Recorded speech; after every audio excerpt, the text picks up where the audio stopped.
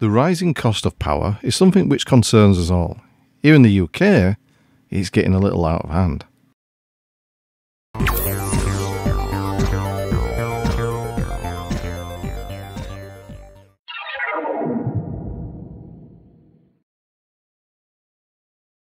Looking at the power consumption of my normal everyday HP workstation, the one that I do most of my work on, I'm just browsing the internet, even just after boot up, which draws a lot of power, and idling, which roughly is about 146 watts, is too much. Something has to give. Again, I'm still on the HP workstation, and we're going to have a look at the CPU speed. dev.cpu.0.frequency, and it tells us it's 2927. And if we have a look at the overall system in a little bit more detail, so it's dev.cpu.0, and there we go. And it's running at about 50 degrees. The highest it got was 103. That's interesting.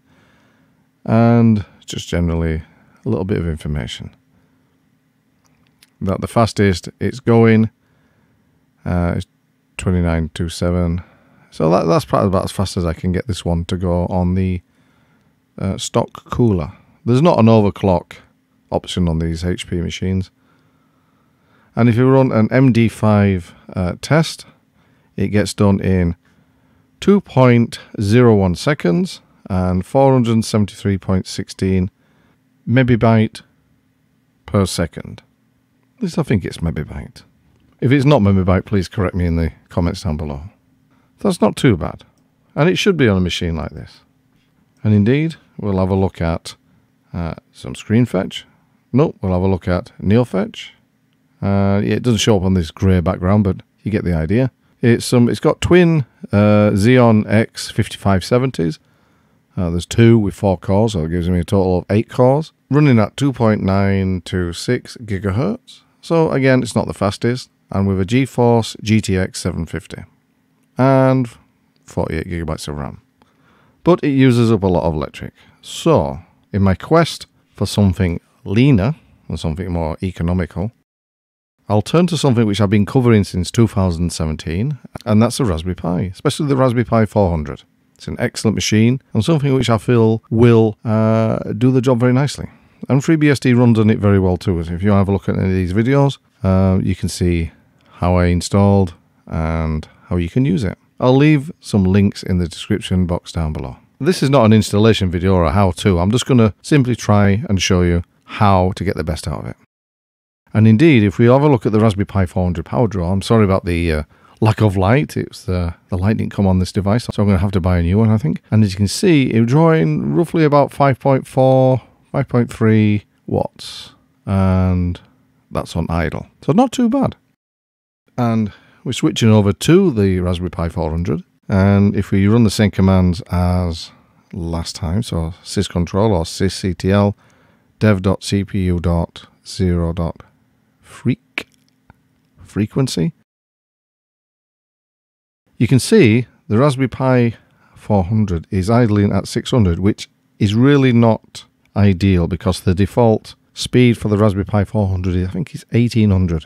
The stock Raspberry Pi 4 is 1500, but the Raspberry Pi 400 has a better heatsink and comes already kind of like overclocked if you were running at 1800. So, and the reason for this is FreeBSD doesn't put it into its fast mode, as it were. So I'm going to show you several ways that we can get the best out of Raspberry Pi using FreeBSD, and the first few ways is going to be perhaps the most sensible way, and the last way is a little bit more extreme, but it's one that I use and it's rock solid stable. So we'll have a look. To fix the idling problem in the Raspberry Pi, so it's not idling at 600 all the time and therefore feeling slow. So first thing, we go into root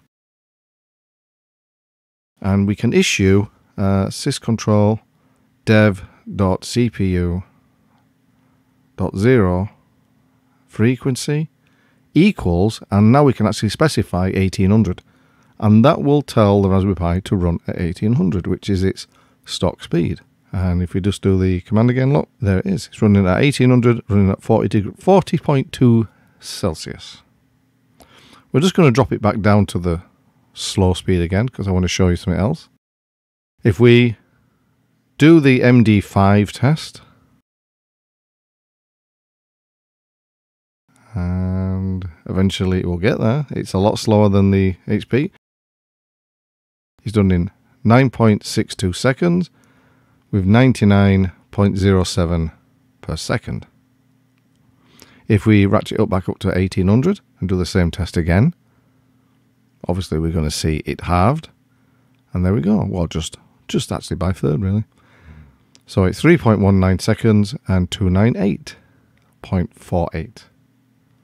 So there is a marked improvement, of course, as you would expect. But we can do better than that. We can push the pie a little bit further, I think. Okay, we're going to drop it down again to show you what the second way we can do this. So instead of using sysctl to bump up the speed, we can add PowerD to the rc.conf for it to start up automatically when the system boots. So we've added it to the rc.conf now, and we can start the service now if you don't really want to reboot. So service PowerD restart. Oh, never mind. It's not running, but it's running now. I'm not used to PowerD running. So that's the more sensible two ways we can do it. But we're going to have a look at the perhaps a less sensible, and you do this at your own risk. I mean, but the Pi should be fine if you do this. But you know, you might crash the system or it might be unstable, in which case drop it down or don't do this.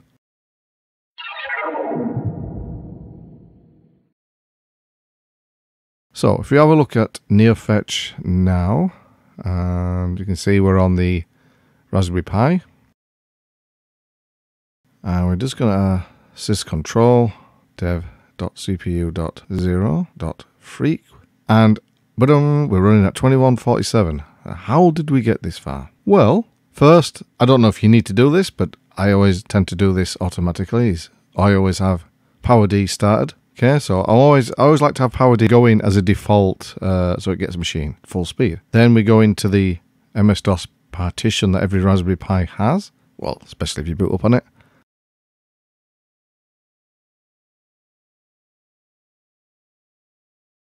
And in that, there should be a file called config.txt. We need to edit config.txt. And in there, you will see there are some entries that I've added already. There is ARM_boost, GPU mem, overvoltage 6, force turbo, ARM frequency, and GPU frequency. Now, you can add these if you wish. You can drop the overvoltage down to 4 if you wish. It's entirely up to you. You experiment, you find one that's stable for your system. Now, bear in mind that this is for the Raspberry Pi 400. HDMI safe is something which you should always comment out, because then it makes your display not too big. If you have that default, it's going to look weird and too large. So you always comment that out and you'll be fine. Well, at the moment I'm running at a temperature of 46, so that's only about 6 degrees higher, with a top speed of 2147. And doing the MD5 test, brings at 2.69 and 353.91 a second, which I think compares favourably to what we had on the HP. And as you can see, on the HP we had 2.01 seconds, and on the supercharged Pi it's 2.69, so that's not that different. Speed, we had 473 and 353, not bad. On the stock Raspberry Pi it was 9.62 with 99, and even on a full speed normal speed Raspberry Pi 3.19, so we haven't done too bad at all. So yeah, very nice. And you know, the Raspberry Pi 400 running with these little overclocks, you can either do the normal ones, the safe ones, or you can go for the more extreme. And I found that the extreme ones are very stable, and it gives you a system running FreeBSD, which, I don't know, it's not that far off the HP.